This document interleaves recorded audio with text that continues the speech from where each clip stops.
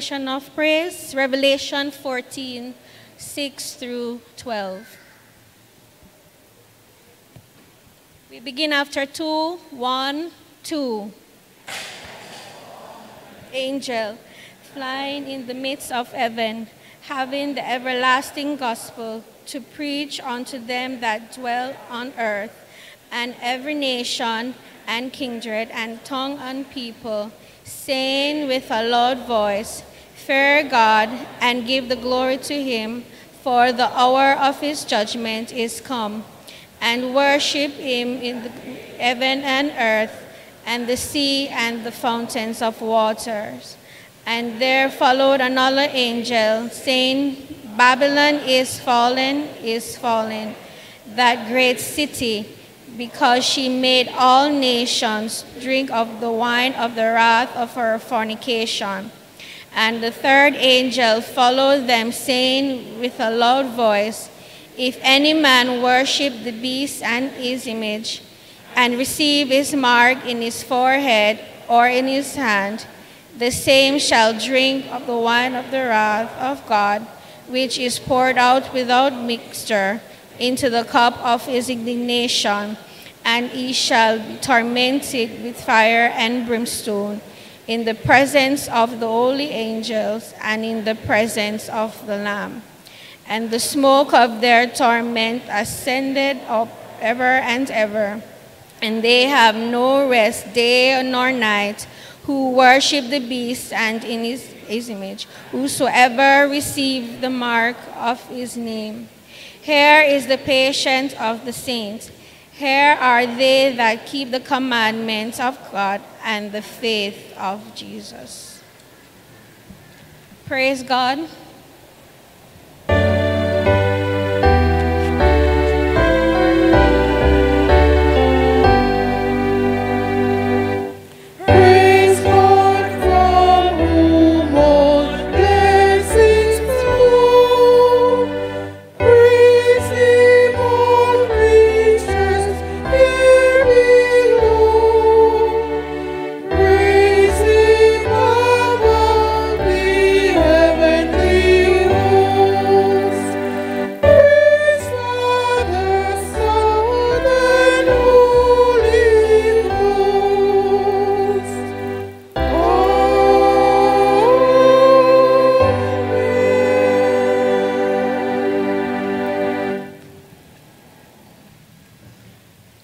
Gracious, compassionate Heavenly Father, we invite your presence to be with us now as we seek to worship you in spirit and in truth.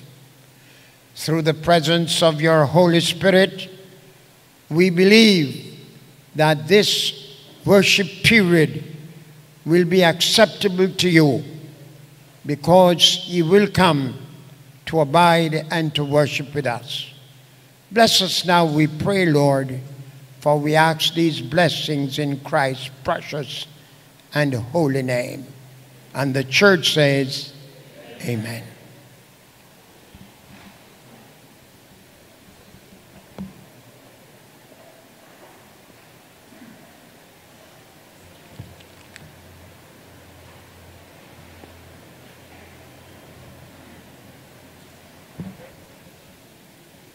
Happy Sabbath, church. The task is mine this morning to welcome each and every one of us to church. I would like for all our visitors to stand, please. All our visitors. We are all about people, and every person who walks through this door is important to us. So as you visited us today, I hope you will have a blessed day. You may be seated. To all our regular members, what would church be without you today? It would be only the few visitors. So, welcome, and hope you will have a blessed day, as today is our joint Men and Women Ministry Day. We just want to welcome you, and we have Brother and Sister Wheatley with us today. And I don't know if we have any other visitors that visiting us, our regular members that visit us, but welcome, Brother and Sister Wheatley. Have a blessed day. Our opening hymn will be hymn 368. 368.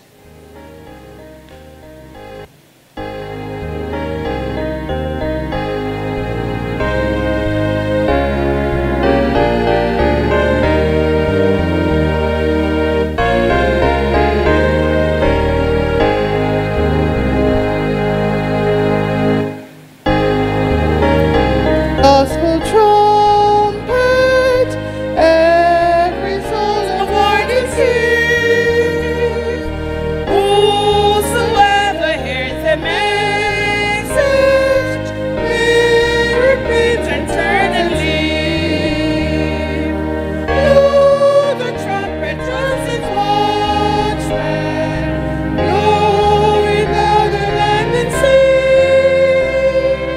God's commission sounds the message, every captive may be free. Sound it loud on every hilltop, gloomy shade and silent plain. Ocean depths repeat the message, full salvation glad refrain. Blow the trumpet, trusting watchman, blow it louder land and sea.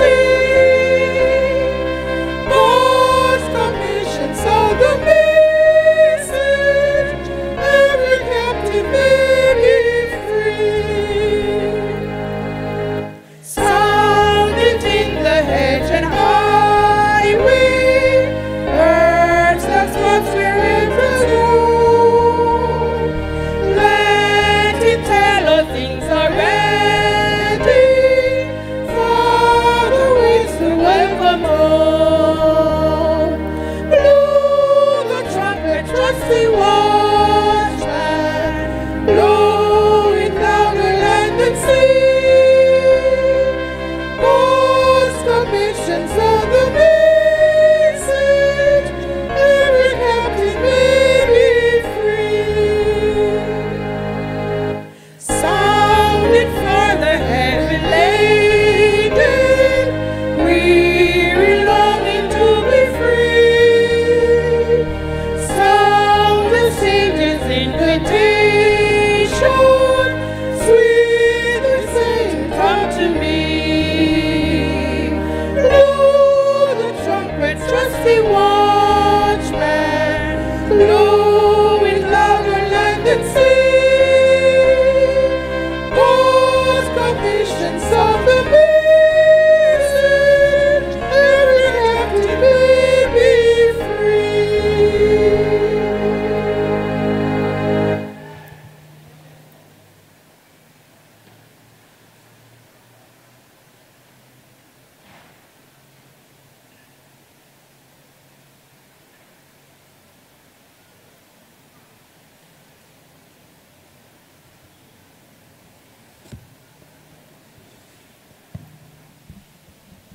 The scripture reading will be taken from St. Luke chapter 10, verses 1 to 3. When you find it, I'll read in your hearing.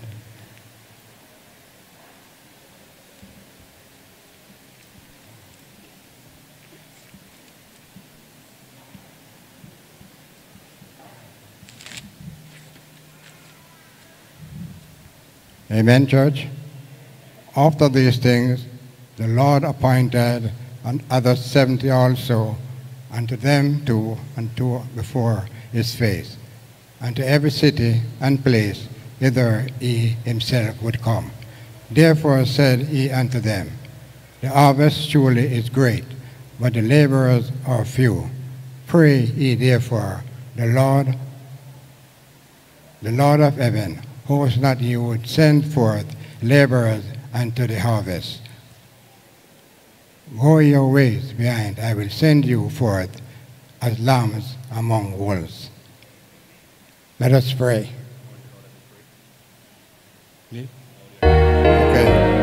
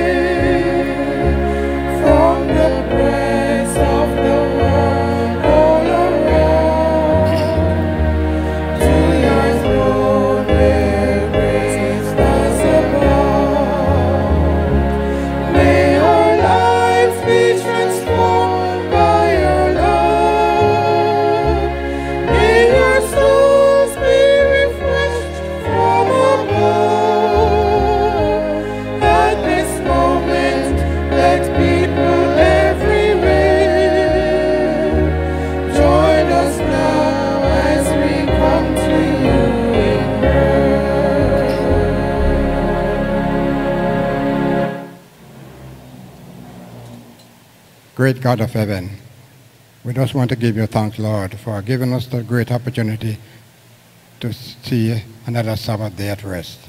And Lord, as we come into our courts, Lord, we thank you for giving us the opportunity to be here and giving us the strength, Lord, that we could come into your sanctuary today. Lord, as you know, today is men's and women's ministry day. And so, Lord, we ask you to be with us as members of that ministry. Help us to do the things that we have to do perfectly, dear Lord. And let others come and join us, dear Father. Lord, as we pray, we know many of us this morning are not well, but we are here, Lord. And we thank you for that opportunity as we bless you. As we enter another week, dear Lord, not knowing what to expect, we ask you, dear Lord, to guide us and to protect us and to keep us safe. Ask you to be with the manservant that is going to deliver your message at Hope today, Lord. May deliver his message with clarity. And Lord, for those of us, dear Lord, we may open our hearts and receive your message, that we might leave here a better person than when we came. Beat back the forces of evil, Lord. Beat back the forces of darkness and lead us into your marvelous light. Guide us and protect us throughout the week and beyond, as we say thanks in your precious name. Amen. Amen.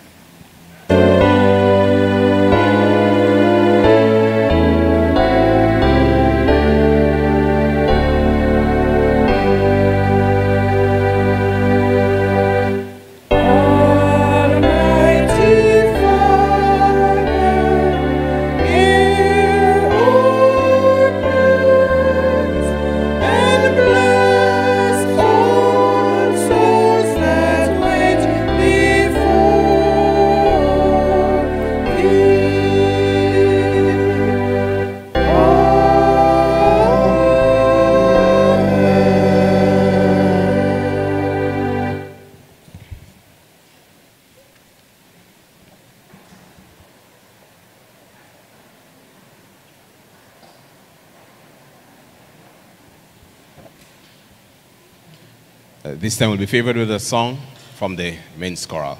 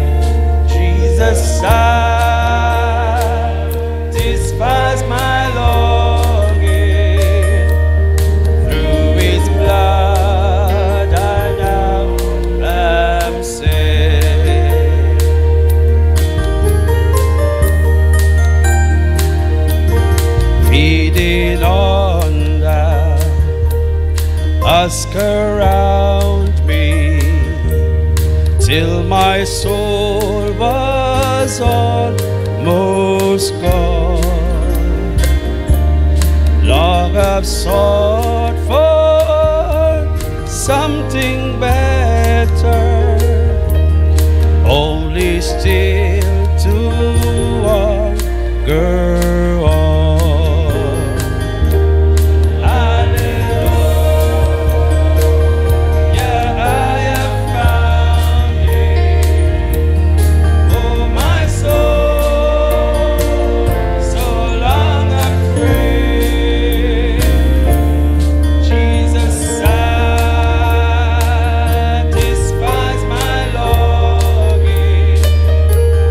Through His blood I now am saved.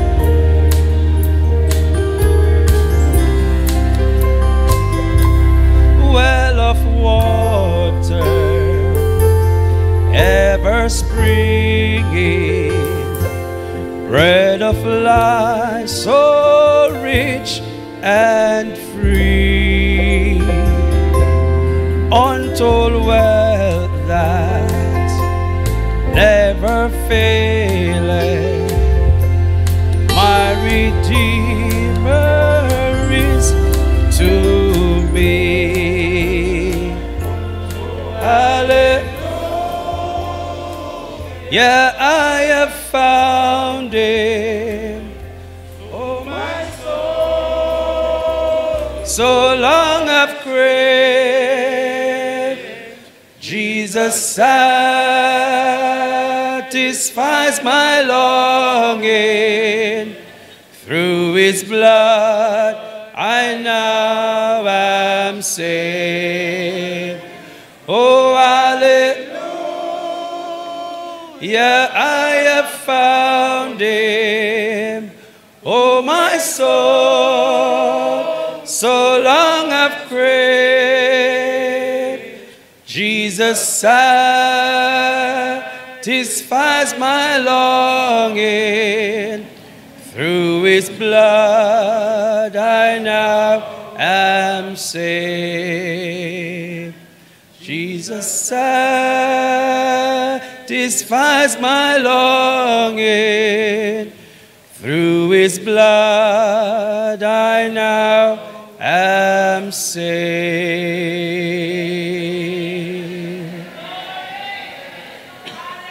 Bishop, I have to run.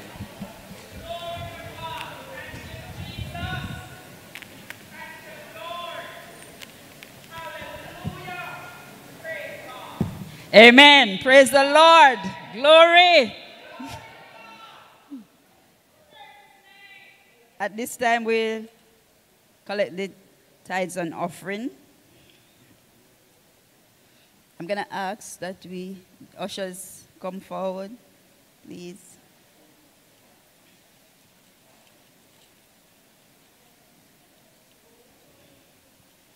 All the animals in the forest are mine, and the cattle on thousands of hills.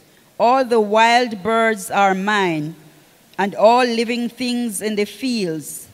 Let the giving of thanks be your sacrifice to God, and give the Almighty all that you promise. Let us pray. Loving Father and our God, we thank you so much for your love and your mercy towards us.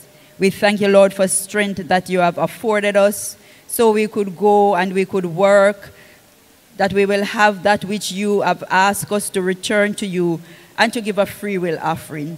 Lord, we ask now that you will bless us and bless those who give and those who do not have to give. But most of all, Lord, help us to give of ourselves. In Jesus' name I pray. Amen.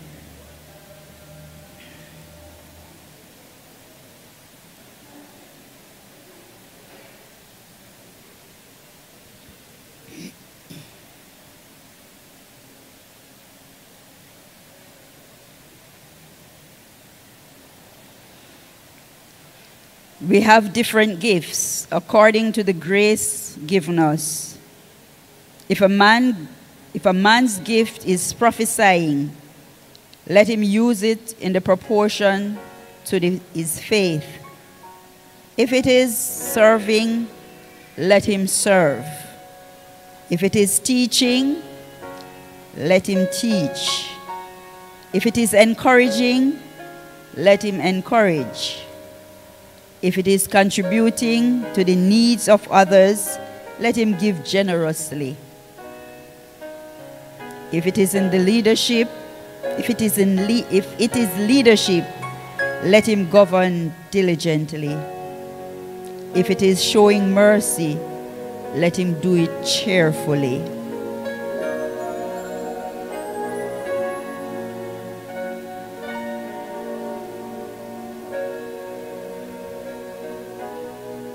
Remember, sparse sowing, sparse reaping. Sow bountifully, and you will reap bountifully. Each person should give as he has decided for himself. There should be no reluctance, no sense of compulsion. God loves a cheerful giver.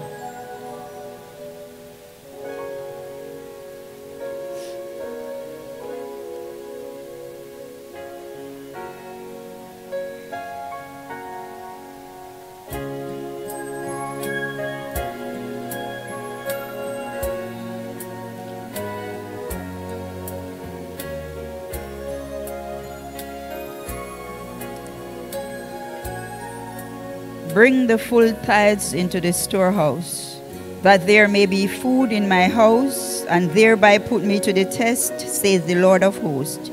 If I will not open the windows of heaven for you and pour down for you an overflowing blessing. We give thee but thine own.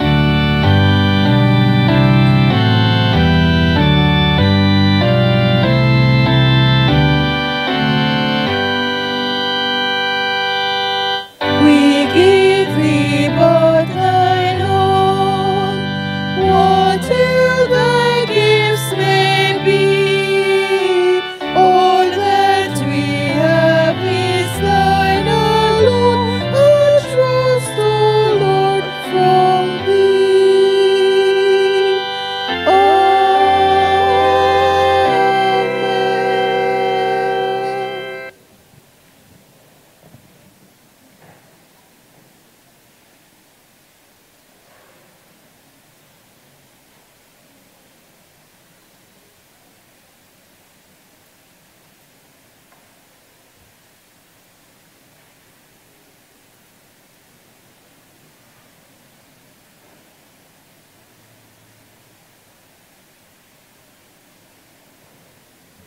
Jesus loves the little children, all the children of the world. We go after 2, 1, 2. Jesus loves the little children, all the children of the world. Whether they are black or white, all are precious in his sight. Jesus loves the little children of the world. Jesus loves the little children, all the children of the world. Whether they are black or white, all are precious in his sight. Jesus loves the little children of the world.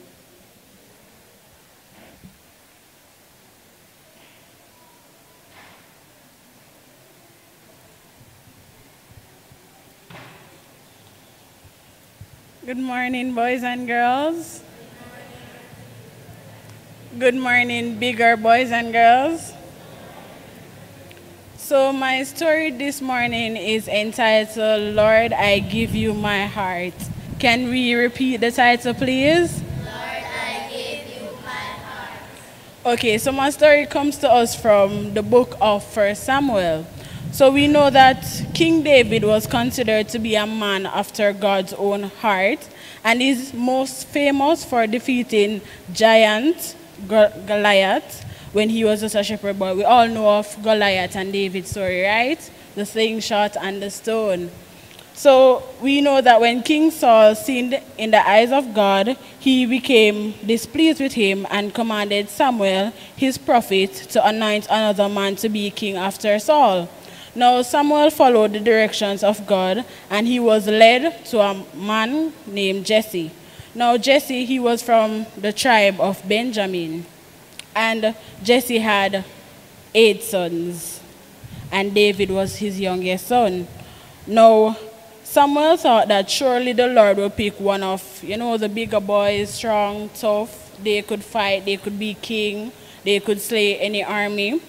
And he was surprised that God said to him, listen, I'm not looking on the outward appearance of these brothers. Not because they have, a six-pack and they are strong, they have muscles, they might be handsome. I don't want them to lead my people into battle. So now they were saying, okay, we have seen all the sons. Who is God going to pick? And God said to him, go and call the shepherd boy from the field. Now this shepherd boy was David. He was out in his field, looking after his sheep and so on. So at this moment, there's a war going on between the Israelites and the Philistines. And the Israelites' biggest hero, or their biggest strength, was Goliath, which is the giant. And when David was chosen, he heard of the challenge that they had with Goliath. And he said that he was going to fight. And the king was worried. He was saying, how can a little boy like this, puny, no muscles, he doesn't look nothing like any of his brothers, how is he going to fight this big giant? So the king said, okay, he gave him his armor and he saddled him up. However, the armor was too heavy for David, so he took the armor off and he said, I'm just going to go with my slingshot and 2 of these pretty stones that I found in the river. Now, everybody was worried. But guess what? David went in the name of God. He went and he took his slingshot and he slung the slingshot and hit the giant right in his forehead, and the giant was dead. Now, after the giant died, all the armies ran off because Goliath was their biggest strength. He was their only hero that they think could win the battle for them. Now, this morning, I told you this story because most time in life, as children growing up as young people, we tend to look on the outward appearance. We tend to say, okay, this girl is pretty, or this boy is handsome, this boy is strong. But this morning, I'm telling you that God, he looks at the heart. So he only wishes for us to bring our heart to him. He doesn't look on the outward appearance. He doesn't need persons dressed in the fanciest clothes, in the best shoes, in the prettiest hairstyle. He only needs persons with a pure heart. So this morning, I encourage us to give our hearts to Jesus. Now, who wants to pray for us?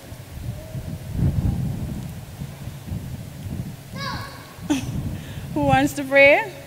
All right, go ahead.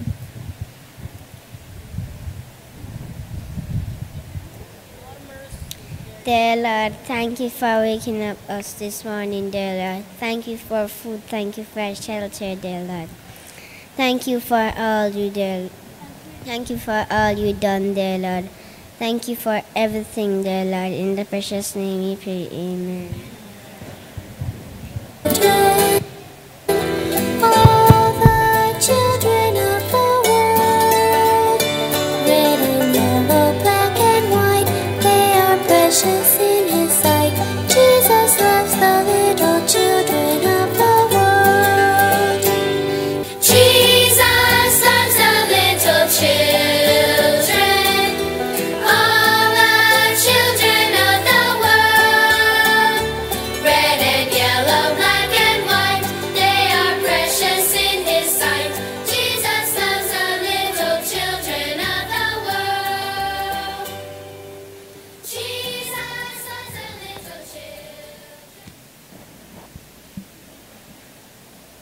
Today we have worshiping with us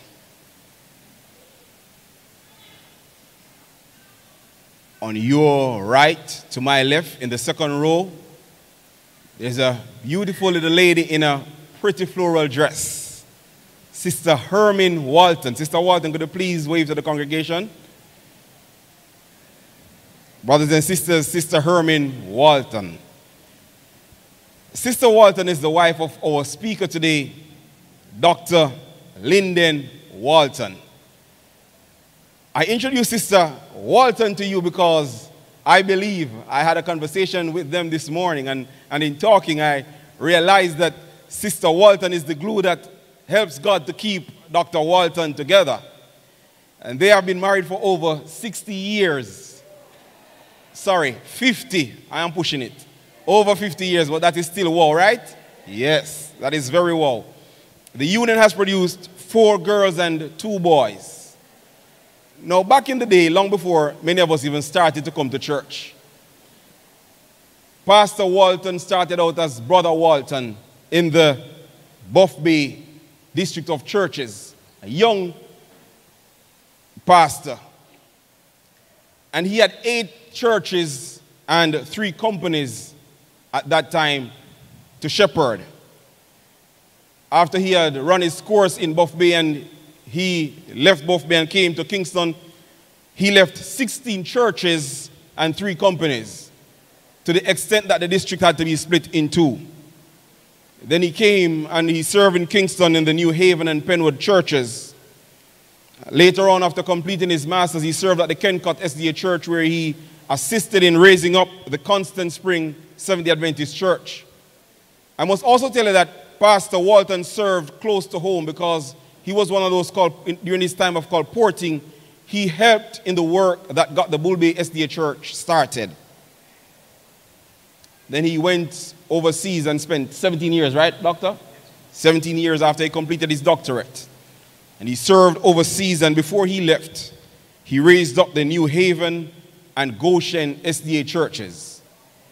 Pastor Walton is retired now, but you see that during his time, he was a working pastor. And today, by his experience, he's here to share with us under the caption, Serving with a Purpose. Dr. Walton is about to come and present God's words to us.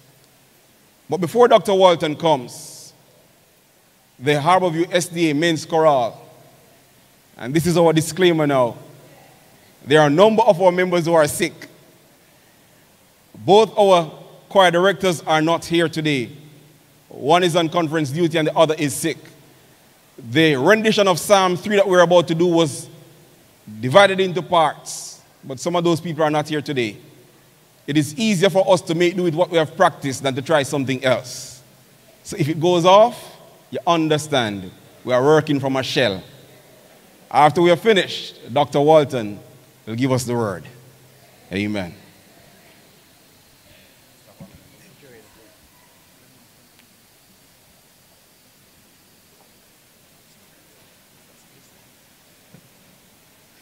Yes, my Lord.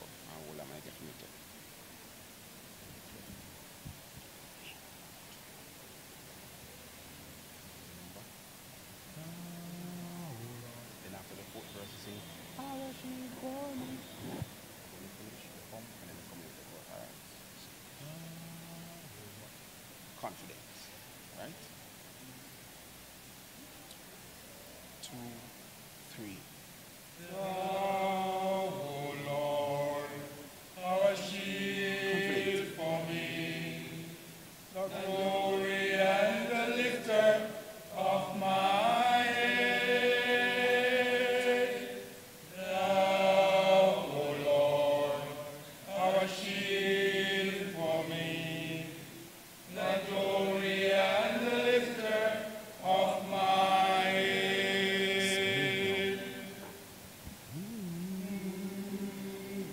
Lord, how are they increased that trouble me? Many are they that rise up against me. Many there be which say of my soul, there is no help for him in God. I cried unto the Lord with my voice, and he heard me out of his holy hill. Of my head I laid me down and I slept. I awake, for the Lord sustained me. I will not be afraid of 10,000s of people that have set themselves against me round about. Arise, O Lord, save me, O my God, for thou hast smitten all mine enemies upon their cheekbone. Thou hast broken the teeth of the ungodly. Salvation belongeth unto the Lord. Thy blessing is upon thy people. For thou, Lord, art a shield for me, the glory and the lifter of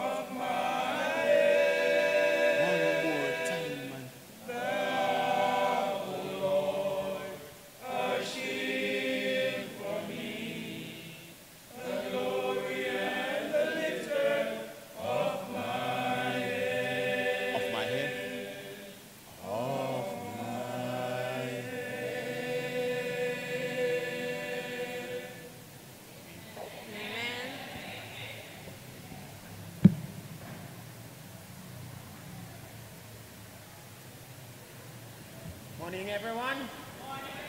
Are you hearing me? Very good. Clear and loud.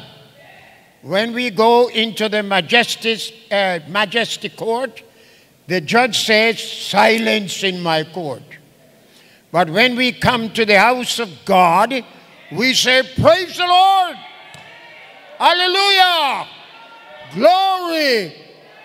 For there is no one else that needs our praise and our glory like the God of heaven and earth. Did God did something for you this week? What did he do? Gave you food? Yes, gave you clothes? And best of all, he gave you what? Life. And you bring that life today to come to do what? To praise him. So let no one take it away from you. Just praise the Lord. God is so great. Up to yesterday, I was knocked down with fever. I don't know where it came from. But I spoke to my awesome God. And last night, after I slept, I woke up feeling fresh and ready to deliver his message to you. And so I'm glad today for the greatness of our Heavenly Father. I am the second generation. My father was also a pastor. He served the East Jamaica Conference, and then he went on to serve the Central Conference.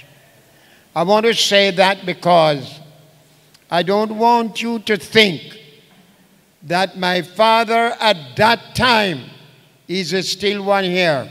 Jesus has not raised the dead yet. So I am the second generation. And I am very pleased to be invited to this church today to praise the Lord and to share with you a message that he has given me.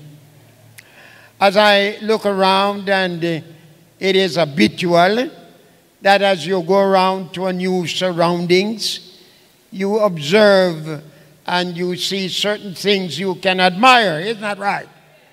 And I just want to say how many, many years ago, when I was in Kingston, New Haven, and Kencott, I think we had a workers' meeting out here. And we had nothing like this resemble the Harbour Church. So I must commend you for the tremendous stride that you have made in putting up this fascinating building. And you know something? You have such a glorious vision that you make the church not just for the handful of you who are here today, but you envision that when the Holy Spirit, the latter rain, begins to fall, how many people who are now on the outside will come in, and you know that you are going to need space for them, and you build a building big enough to accommodate them. Very good. You have vision, you are wise, and I praise you for that. I want to say thanks to Pastor Smith, who is your resident pastor. I know him, good friend of mine. I have the worship at his church up in Augustown, where he came from. I also know Pastor Brown, a very long-time friend of mine. And I might tell you that one Saturday night, we passed by, I don't remember what you were having, but with Pastor Cunningham we passed by, and we had even a little refreshment from you. So I don't want you to treat me like a new chick on the block. Although I've never had the privilege of worshiping here or being your pastor, nevertheless, I consider myself a part of you, of God's people. What do you say? So I'm extremely grateful to be here today. I want to say two things. One is a suggestion. When it comes to the midday, the divine hour is God's time. And all the songs and the prayers and whatever you might do there, nothing can take the place of this divine service. Therefore, no one should be outside or around the building, for this is the time when God wants to speak to all of us, and we should be inside to hear what God has to say to us. The next thing I would want to say, I want to congratulate you for selecting this young man as the first elder. What a tremendous young man he is. I sat down and I've been watching him and I've been listening to him. He doesn't know that. But I believe that God has laid his hand upon him. And I hope you will treat him good. Yeah? Treat him good. Because listen to me now. A first elder is hard to come by these days, you know. Very hard to come by. And when you find one, what you think you should do with that one? You better hold on to him good. Yeah. Don't let him go. Now you have chosen service with a purpose. That is the theme of your message. Service without purpose. And I want to believe that this theme is very relevant. And it is really to the point. Because for the condition and the seriousness and the situation that has fallen on the church, we now, God's church, must have service, and we must have it with a purpose. Because you will agree with me that the church has fallen into a very serious condition, lukewarm. You know what I mean? And so I think you have chosen a very great theme. Service with a purpose. Shall we pray? Heavenly Father, I come in your name. I am seeking your grace, for I have nothing in me that can commend me to you. And it is through Jesus Christ and his Holy Spirit that I commend to you myself today and ask you for Christ's sake, the message you have given me for these dear people, please deliver it to them, we pray, in Jesus' name. I hope by now you have already slept. Have you? For now is not the time to sleep. You must have slept already. So please don't sleep on me, because I have a message that God has given me to deliver to you. And I want you to listen to me very carefully, for every word is chosen and it has a reason. Every word has a reason. Did you know that when Jesus came to earth 2,000 years ago, there were two different and distinct people living on the earth? Did you know that? You know it, very good. They were one, Gentiles, and two, they were Jews. So the two classes of people living on the earth when Jesus came, they were Gentiles and they were Jews. The Gentiles were the larger group and lived in different geographical areas. By these different geographical areas, they bear their names. You remember the story of Babel? Or they were trying to build a tower that when rain comes again, the city would not be destroyed. And God came down confounding them, and they spread all over into different parts. At that time, it was known as the Eastern Hemisphere. The Western Hemisphere was not yet discovered. And so there were people, different people, in different areas, as I say, in different geographical areas, but they bear the same and one name, Gentiles.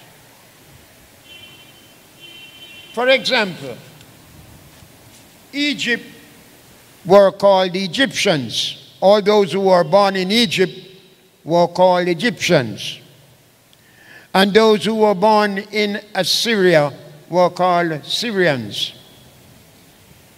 Those who were born in Moscow was called Russians.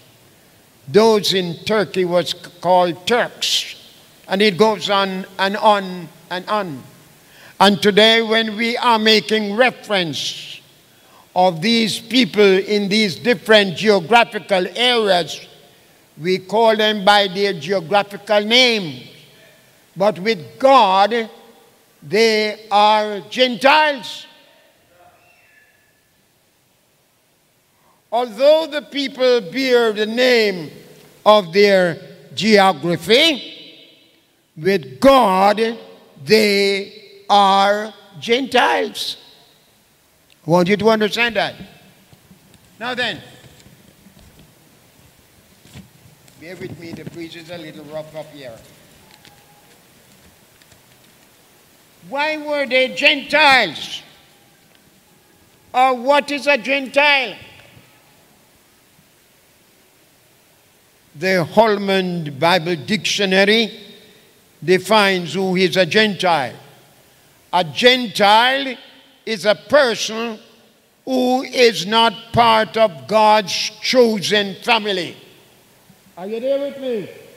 A Gentile is a person who is not a part of God's chosen family at birth, and thus can be considered a pagan. A Gentile is not of God's family, and he is a pagan. I want you to take your Bibles now and turn to Ephesians chapter 2, verses 1 to 3, and verses 11 and 12. And Paul describes who is a Gentile. Are you there yet? Please read for me. Yes, who can read loud? Let us hear it, brother. And you hath he quickened, who were dead in trespasses and sins, wherein in time past he walked according to the course of this world, according to the prince of the power of the air, the spirit that now worketh in the children of disobedience, among whom also we all had our conversation in times past in the lusts of our flesh, fulfilling the desires of the flesh and of the mind, and were by nature and the children of wrath, even as others.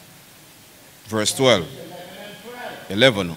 Wherefore remember that ye being in time past Gentiles in the flesh, who were called uncircumcision by that which is called the circumcision in the flesh, made by hands, that at the time ye were without Christ, being aliens from the commonwealth of Israel, and strangers from the covenants of promise, having no hope and without God in the world. Thank you, my dear elder. So then, let's take time to look. A Gentile was dead in trespasses and sin. He was unconverted. He was a sinner, never knew anything of God. Secondly, he walked according to the course of this world. He was worldly, and he was without Christ. He was an alien from the commonwealth of Israel. He was a stranger from the common covenant of promise, having no hope, and he was without God. That is a Gentile, is that right?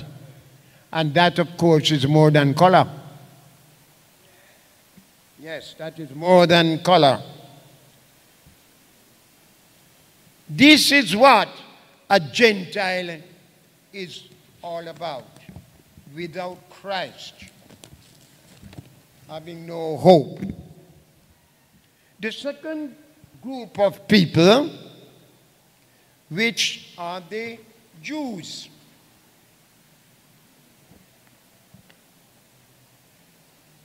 Bear a different name according to their belief. They are recorded according to their belief. Their record shows that there were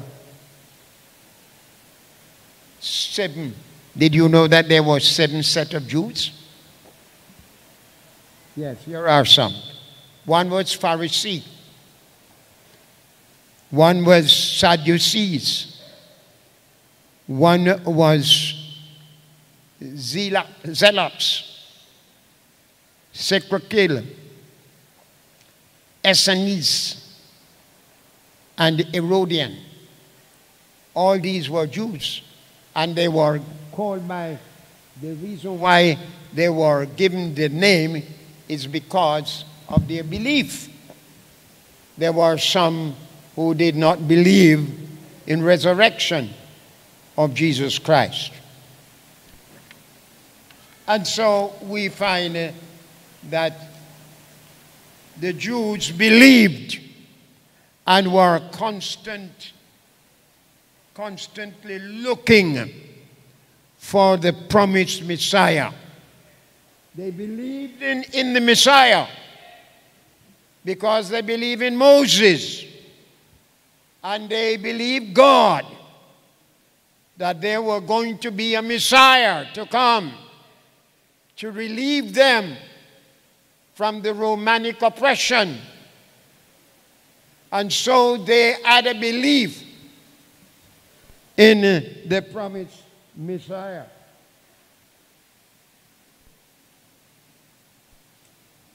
Who would one day be born. The Messiah that they are thinking about is the one who would born from an aristocratic family. They were not looking for a Messiah who would appear on the scene in a peasant young country girl born in a manger. No, that was not where their Messiah would come from. But their Messiah would come from an aristocratic family.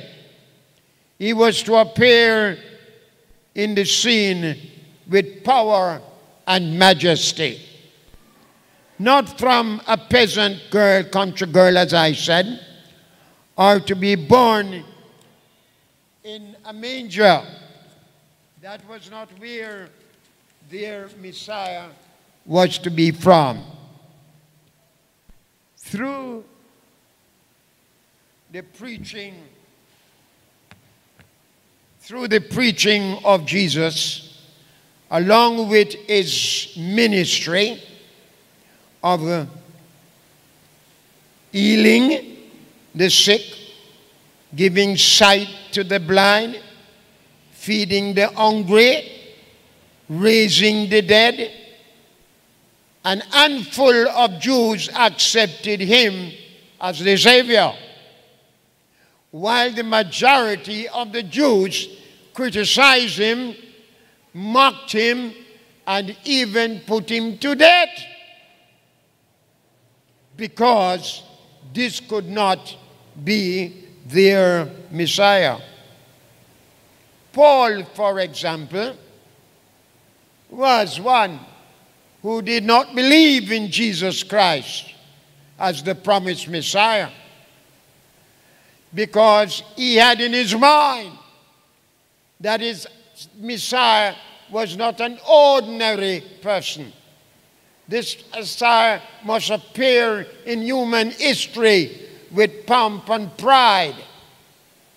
And so he feared that this handful of Christian Jews who were going around and preaching that this little boy who was born would be the Messiah, Paul felt that they were doing something contrary to the belief of the traditional Jews. And so he was terrified, in that he went to the people there, the Sanhedrin, and acquired from them letters to destroy these people who were interrupting their desire. Because if this handful of people who now became Christian, if they were preaching and teaching that this Messiah has come, it means that what Paul and the traditional Jews longed for would have been interrupted. They would not have been. And therefore, he wanted to stop them in their track. He wanted to destroy them. And one day, as you remember the story quite well, he was on his way to Damascus with a letter from the Sanhedrin. He was given authority and power that he should capture all these little Jewish Christian people who's talking about the Messiah has come, and throw them into prison so that their plans for this great Messiah would not be interrupted.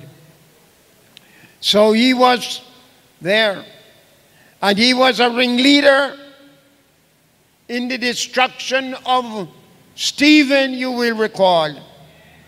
For when they were stoning Stephen, he stretched out his hands and he said, "Throw your coat on me, man.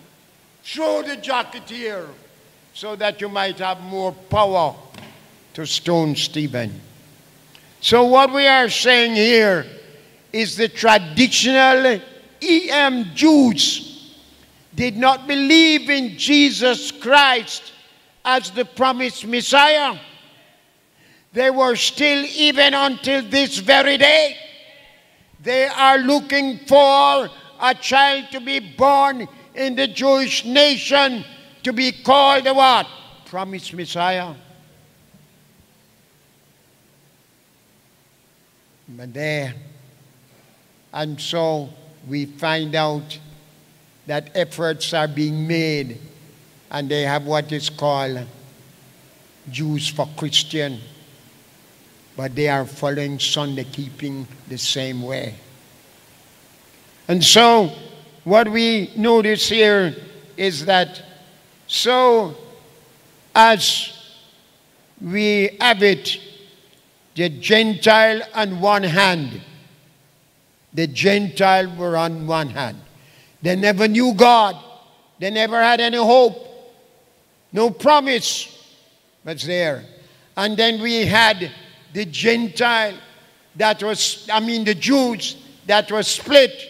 The greater number of Jews still looking for the Messiah, while those who listened to the preaching and teaching of Jesus Christ, accepted him as the Messiah, and now became the what? Christian Jews. That's how Christianity started. So let me inform you before I go on any further that a Gentile is not reckoned by his color. A Gentile is not reckoned by where he lives in the ghetto. You can be a white Gentile, and you can be a yellow, as we are. People are having it to believe that Gentiles are black people. But in God's scheme of time, God sees a Gentile by his rejection of the promise that was made to him to redeem him from sin. For he was without Christ, and Christ came to redeem him, whether he born in Moscow, whether he born in Syria, whether he born anywhere else, as long as he did not accept Jesus Christ, he's a Gentile. And conversely, if you're a black man and you have embraced Jesus Christ as your personal Savior, you are a Jew. And you might want to call yourself a black Jew. It doesn't matter to God. For Paul has already told us that you are a Jew not by circumcision of the flesh. By what? But what? By circumcision of the heart. When we surrender our lives to the Lord Jesus Christ and we accept him as our Savior, whether you be black, white, yellow, pink, or what, you are a child of God. You're a Jew. And the Word of God goes on to tell us that salvation is of the what? Salvation is of the Jew. So here we are today. Here we are today, black people here. And if you have accepted Jesus Christ as your Savior, if you are living under the blood and looking for its second appearing, you can very well call yourself a Jew. You may not live in Palestine. You may not live in Jerusalem.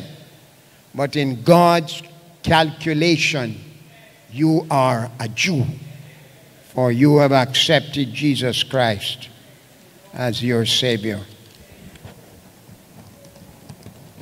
Bear with me a little.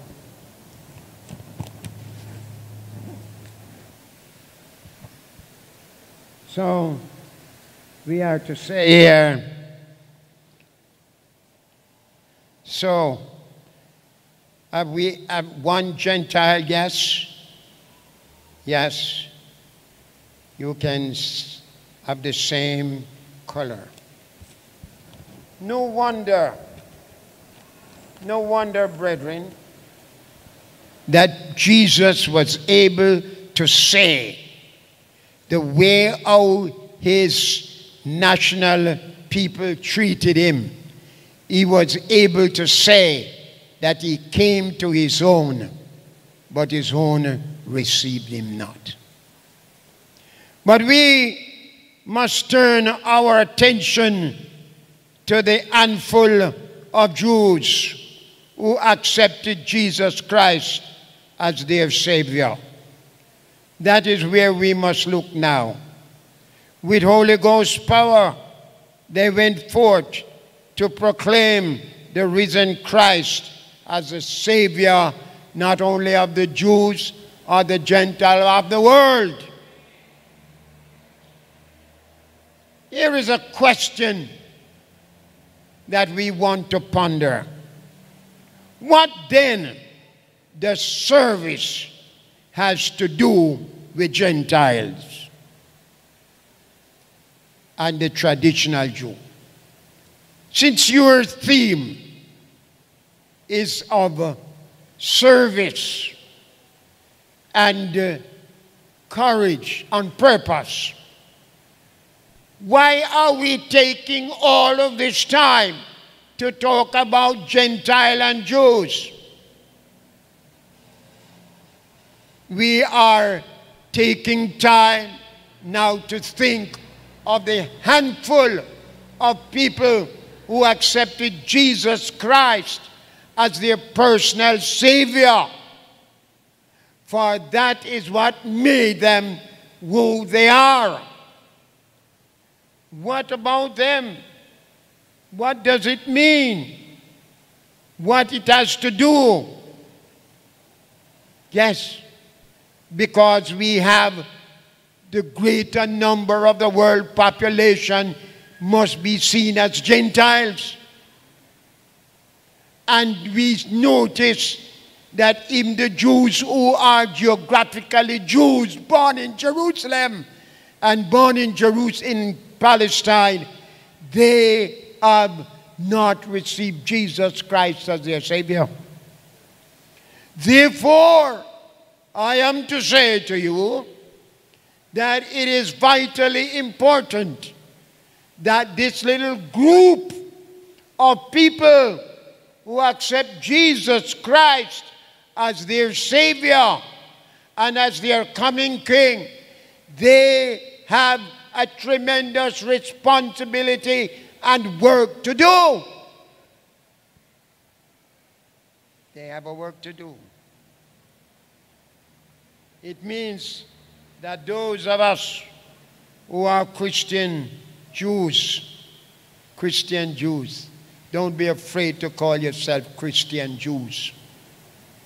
For Jesus Christ is going to save you as a Jew. I hope you understand that. I don't care where you came from. I don't know what color you are. But as far as God is concerned, you are a Jew. And so, it means that those of us who are Christian Jews, and Christian Jews, as I have already made it, it doesn't matter your color, it doesn't matter your education, it doesn't matter where you live, what your background is all about. As long as you accept Jesus Christ as your personal Savior, you are a Jew. And then only you receive the light of Christ's salvation. For only you accepted Christ as your Savior. The handful of Christian people in Antioch, when they were not ashamed to stand up for Jesus, they were called Christians because they believe and they follow Jesus Christ as their Savior. So they were called Christians, but they were Jews. And I want to say very categorically that it is upon us who accept Jesus Christ as our Savior from sin. The responsibility is laid on us to warn the Gentiles and the traditional Jews. They must come alive and understand. There is a message to be proclaimed. Did you know that? You think we are going to just rock our way into heaven like that? No. There is a message to be proclaimed around the globe. It is the message of the second return of the Messiah, who came here 2,000 years ago to redeem men from sin. His second return is to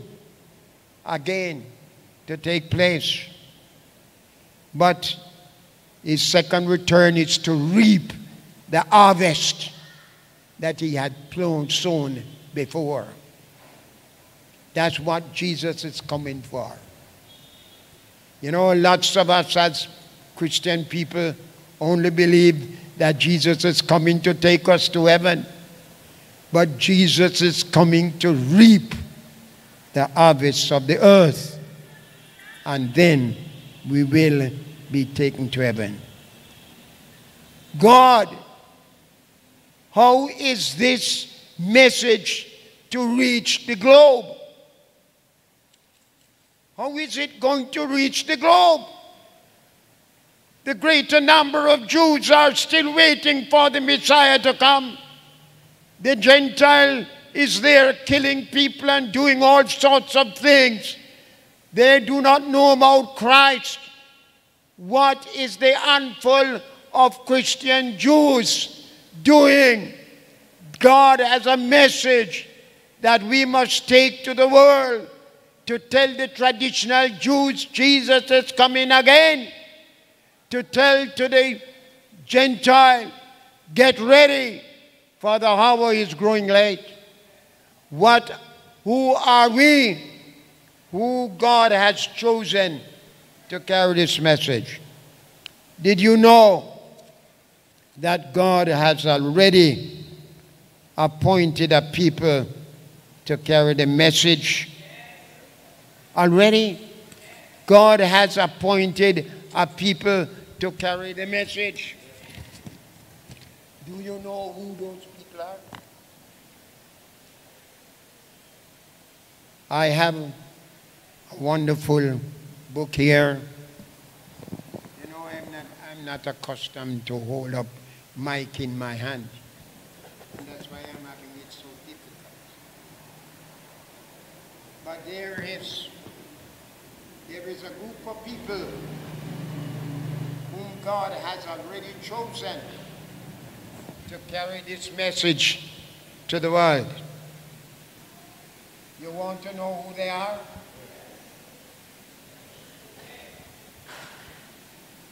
I am reading this message to you from Last Day Event. Who ever hear about this? Last Day Event. And it is page 45 and 46. The messenger of the Lord. Anybody here believe in the messenger of the Lord? Who believe in Ellen G. White? Oh, not many hands. Never heard about her, eh? Well, hear what she says. The Lord has made us the depositaries of His law. He has committed to us sacred and eternal truth, which is to be given to others in faithful warning, reproof, and encouragement. But she comes more clearly that none can mistake who God is talking about.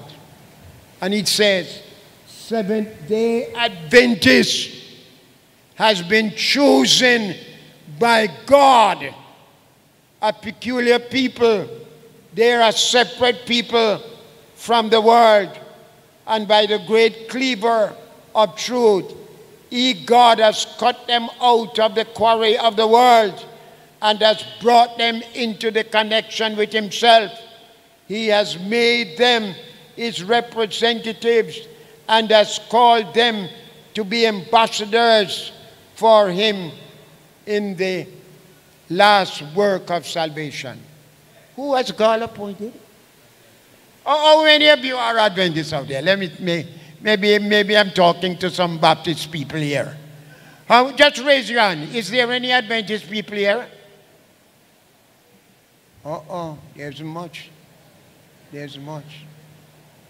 So those of you who raise your hand, you have a work to do in the church here. Now then, thank you. Since God has chosen the Seventh-day Adventist Church, those of you who have just raised your hand, it is you who God has appointed to carry this message. Did you understand that? Yes. In a special sense, she continues, Seventh-day Adventists have been set in the world as watchmen and light bearers to them that has been entrusted the last warning message. Seventh-day Adventists. Are we still sleeping? Are we waking? Have we accepted this message? Adventist people, it is not the Baptist, it is not the Church of God, it is not the Roman Catholic, neither is it the Pentecostal. God names the church by name. The Seventh-day Adventist Church, you are responsible. God has already appointed you to carry the message to the Gentile world and to the traditional Jews who are still waiting for the coming Messiah. What are you going to do with this appointment? How are you going to handle this appointment? Brothers and sisters, you must understand the responsibility that comes upon us. We must understand what it means. And then, it doesn't matter what kind of Adventist you are. And when I say kind of Adventist, I mean physical. You could be a one-eye Adventist. You could be a one-foot Adventist. You could be an Adventist that never had the privilege of going to school, higher education. Doesn't matter. You might be a poor Adventist. God has already appointed you. You are written in God's book that your name is there. When you became a Seventh-day Adventist, God writes you down as his appointee to carry the message to the world. What are you going to do with it? So it doesn't matter. You know, the Seventh-day Adventist Church is what we would say is, it is made up into different parts. And so none of us need to say, well, there is nothing. I want to do something for Jesus. I want to work, but there is nothing for me to do. None of you can say that. None of us can say it. Because the Adventist Church is definitely broken up into different parts for service. You have the Sabbath school. You have the personal ministry. You have the prison ministry. You have the health ministry. You have the welfare. You have tract distribution. Anything you want. Whether you went to school or were privileged to get education, it doesn't matter. God appoints you. And therefore, there is absolutely no excuse for you. And if you make an excuse, it will be a very sad story. Thank you. Yes, brother, this would be. Oh, God bless you, my brother. Yes. Yes, my brother. God bless you, sir. This is our way. This is our way. This is our way. God bless you.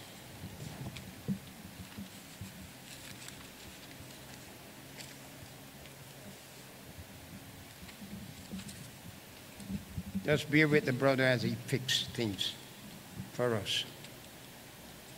All right. Thank you so much, my dear brother. God bless you, sir. God bless you. All right. So, here we are now. Yes. This. Are you hearing me? Those who are not hearing, raise your hand. You can't raise your hand because you're sleeping. All right. So then, I want you to understand this very serious message that we are telling to you. You cannot say to yourself, God knows that I want to do this and I want to do that. And I would be ready to do this and ready to do that. But God knows that I don't have the ability. It is wrong. When God brought you, the messenger Lord tells us that God does not bring into his church anyone who he knows that he cannot use. So if God brought you into his church to become a Seventh-day Adventist, then God sees something in you that he can use. And it is the devil's plan to help you to cast your eyes, not able to see what God can do for you. Do you understand? As poor as you are, as uneducated as you are, as simple as you are, did you know that God has a work for you to do? Did you know that? Why not get it into your mind? The songwriter says, there is a what? A work. There is a plan, a work. There is a work in every worker. God has not called you to sit down. God has not called you to warm benches. God calls you because there are lots of work to be done. Begin first in your home. How your yard stay? Is everybody at yard know about Jesus Christ? Have you done everything for your husband, for your wife, for your children, for your brother, for your sister? Have you told them about Jesus and how if they do not surrender themselves to the Lord Jesus Christ, they are putting themselves in a serious position? Have you done that yet? And if you have not done it yet, when are you going to do it?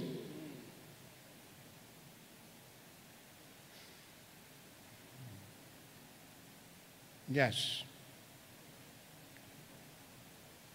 There's a place for every worker in the vineyard of the Lord. There's a place. The woman in Canada had lost her 2 legs, and she could not walk to go from house to house. So they gave her a wheelchair, and they pushed her by the church. She sat at the front of the church, and she had a handful of tracts. Did you hear me? A handful of tracts. And every person who passed by, what do you think she did? Hand them a tract. 2 legs. Had no legs to walk. But that did not prevent her from doing something for Jesus. And so, we all must do something for Christ. The disciples, are you hearing me? The disciples picked up the trail. Jesus took them one day.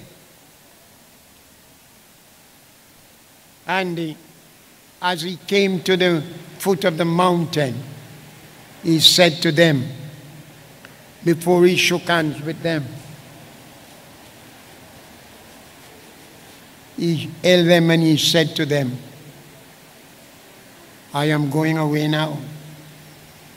But before I go, he said 2 things to them. One is go. And lots of Adventists now would work if people would come. But it's not what Jesus says. Jesus says you must what? You must go. And he says to go into all the world. Preach the message. And then he said, I want you to go to Jerusalem. I want you to stay there, because the message that I am asking you to carry is not a message that you can of yourself do. You need power, greater power, to do this message. So go to Jerusalem, stay there, and I will send the Holy Spirit to give you the power that you will need. And so they did. And so the disciples carried the work of God forward. But they did what they could do. And when the time had come, they passed the baton onto the new church. 126 people had gathered in Jerusalem. And they gathered there, wait for the Holy Spirit to come. And when the Holy Spirit came upon them, gave them power to carry the work. The reason why Seventh-day Adventists are not doing more for God is because they are depending on themselves, depending on their education, and it is not working. You must depend on the Holy Spirit to do the work. So God, the baton is passed on to us. We must carry the work to the ends. We must carry the work to the finishing line, or it is at that time that God promised to bless us. Then we must do the work with courage. And you know, as we find courage, love in doing God's work, God will do a thing for us beyond our understanding. May God help us then, that as we understand that it's to us God has given the message, may we ask God to help us to do the work that He has commissioned us to do. And in the end, He's going to say to us, well done, thou good and faithful servant.